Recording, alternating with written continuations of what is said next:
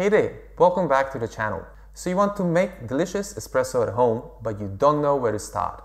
Or you just got an espresso machine, but are wondering what else do you need to upgrade. Let's dive into the upgrades in order of importance to help you build your espresso setup.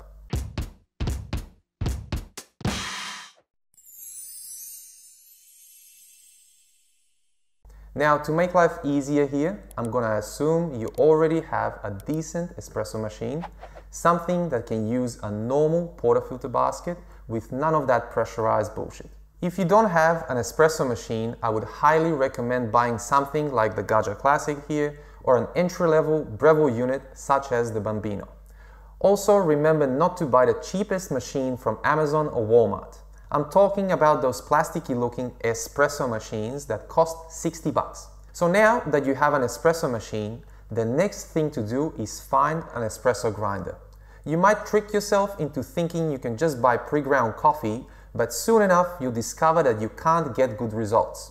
The shots would run too fast, your coffee will be watery, muddy, and just won't taste right. That's why buying a solid espresso grinder might be the most important piece of the puzzle. Probably even more important than the espresso machine itself. From my experience, you can have the best machine in the world, such as the La Marzocco or a Slayer, but if the grinder is not up to scratch, you'll get an awful coffee.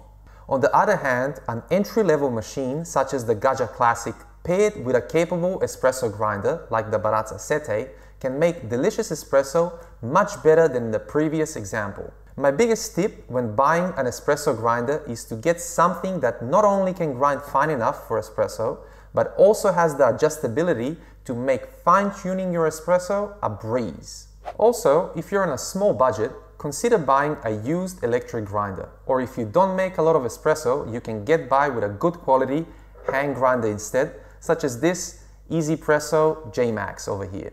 Next thing you'll need is a scale and a timer.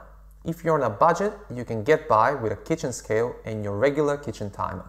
Usually, kitchen scales are accurate up to a gram, which is not ideal, but at least it's good enough to get started. The timer is obviously there to measure the extraction time, but you can also use your phone stopwatch to do the same thing. If you have a bit of extra dollars to spend, a cheap pocket scale, such as this one, with 1/10 of a gram accuracy is the way to go. You can find a link to a cheap pocket scale in the description down below. On the other hand, if you want to be all professional, a brewing scale with a built-in timer is a great investment. Plenty of choice on the market coming from Akaya, Brewista, Rhinowares, and so on. We have a Time More Black Mirror brewing scale, which is excellent value for money, and you can also find a link for it in the description of this video. Let's move on to portafilter baskets and tampers. In my opinion, these two should be upgraded at the same time because they work best together. A precision basket will allow you to grind finer, increase your extraction percentage, and overall improve the taste of your espresso. We did a taste comparison video using the standard Gaggia basket and a VST precision unit that you should check out if you're interested in knowing the difference. The tamper is the tool that stands between you and the coffee. I'd say it's a barista's samurai sword. You can personalize it, getting in different colors, materials, and so on. So it's a good idea to choose something that fits your personality. Just make sure it's a flat base precision unit with a diameter anywhere between 58.4 and 58.5 millimeters.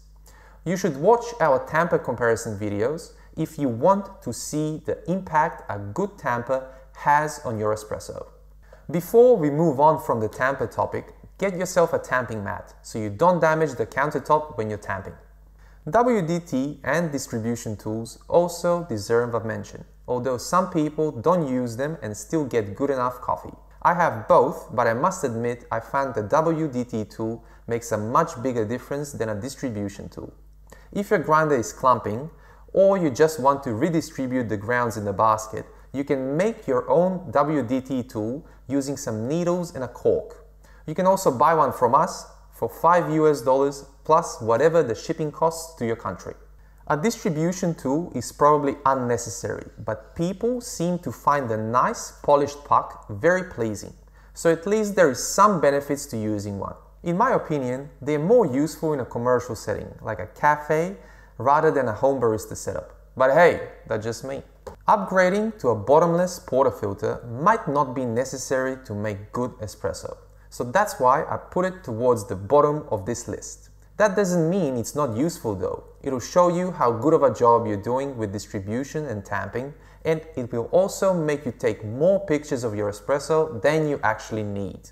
Finally, let's see the little miscellaneous things that don't cost a lot of money but are still needed on your espresso bar. A dosing cup for your beans is a useful thing to have if you're single dosing. Also, when single dosing, make sure you use a couple of drops of water to avoid static and decrease retention. Get yourself a couple of jugs in case you drink milky coffee or you have some friends coming over that enjoy a cappuccino or a flat white. A dosing ring might help depending on how you put the ground coffee in the basket, and a nog bin will help you get the coffee out of the basket. Lastly, get yourself some microfiber reusable cloths in different colors. That way you're not using the same cloth for wiping your steam wand and wiping down other surfaces, including the machine panels.